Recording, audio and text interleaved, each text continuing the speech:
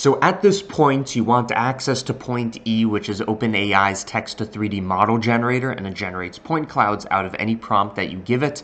But all the spaces that have been made and everybody who's already compiled this into a project that you could just run, all of those are queued to the fucking max, right? So if I go to point E at Hugging Face, right, I want to make a airplane, and it should generate a point cloud, and I click submit, you're going to see error. This application is too busy, keep trying. Basically, this is so fresh and so many people are trying it that the queues are insane.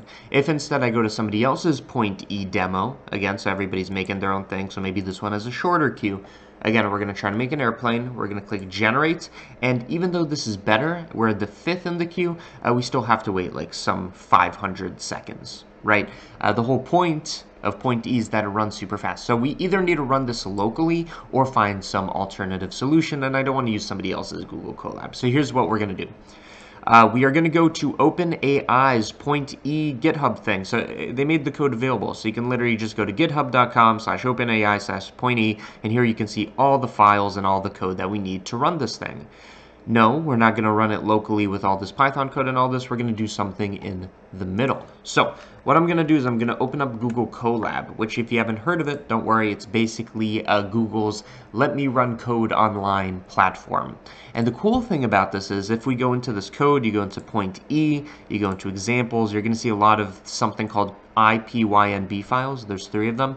That stands for Python notebook file. It means that we can run this on a notebook, either a Jupyter notebook or Google Colab or whatever, and we can just go step by step through the code and not worry about it. So what I want to do is import this project into Google Colab and run it there so that there is no queue. So in Google Colab, I'm going to go to GitHub, and instead of like importing this in by downloading it and uploading it, what we can do is we can just take this link, paste it in here, let it think about it, and it's going to search through the repository and see if there's any notebook files, and again, it found 3. Specifically, I want this text to point cloud model, so I'm going to open this as a notebook. And you can see we already have all this code. Before we continue, one thing you might want to do is in the runtime, go to change runtime type, and if you have GPU as an option, do it. Sometimes you have to pay, sometimes you don't. Just do it if you can. It will just make things faster, okay? But it's not a requirement. So here, what we have is all the code. If we try to run it, it's not necessarily going to work. At some point, we're going to run into an issue because what we need to do, this is just anonymous code. We need to have it have access to all these files. So the first thing is it needs to have access to all these files as if we downloaded them. Second of all, it's got to go into this folder and the folder of this one and run the file and all this. And thirdly, it has to do the calculation. So once you're in Google Colab, I'm going to add a code block. So yes, it has all this code, but we can add a bit more. I'm going to type in git clone, and if you don't know what this means, literally just copy what I'm typing. Git clone and then the URL.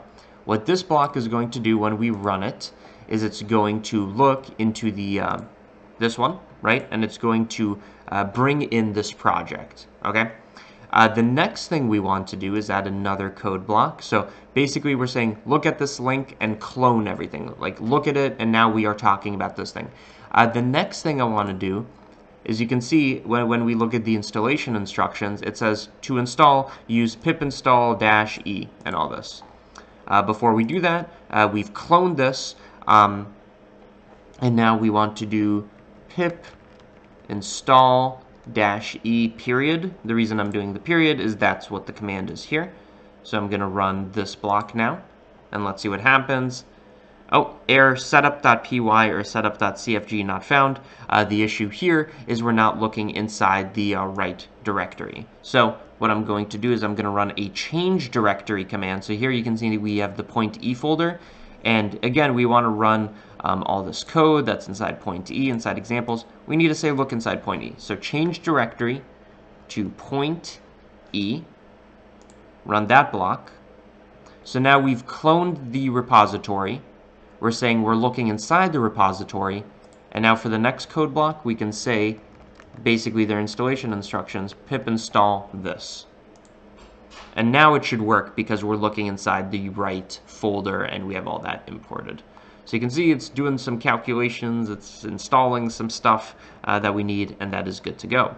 Next, we're going to go through these blocks that were already here, so this import torch. So again, what we've done is we've cloned the repository. We said, look into this folder structure by saying change directory, and then we're doing the install instructions. And I'm just going step by step by step. So we're saying import torch, check the right device, a lot of stuff that we don't necessarily understand.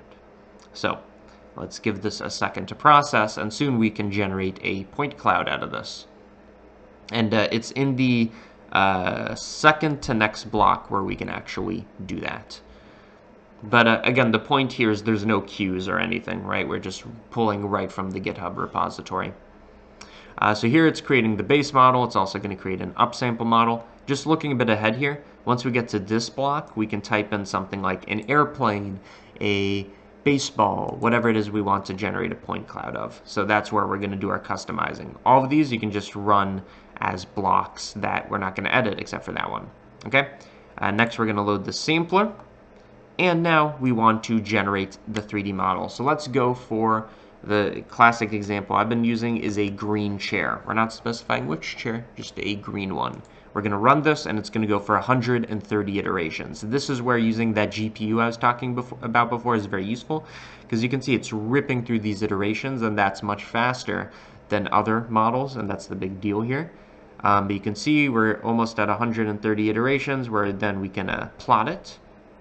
Run this command, so it's saying output to point clouds, our samples, and you can see we have a green chair. And it generates this view where you can see it from a bunch of different perspectives.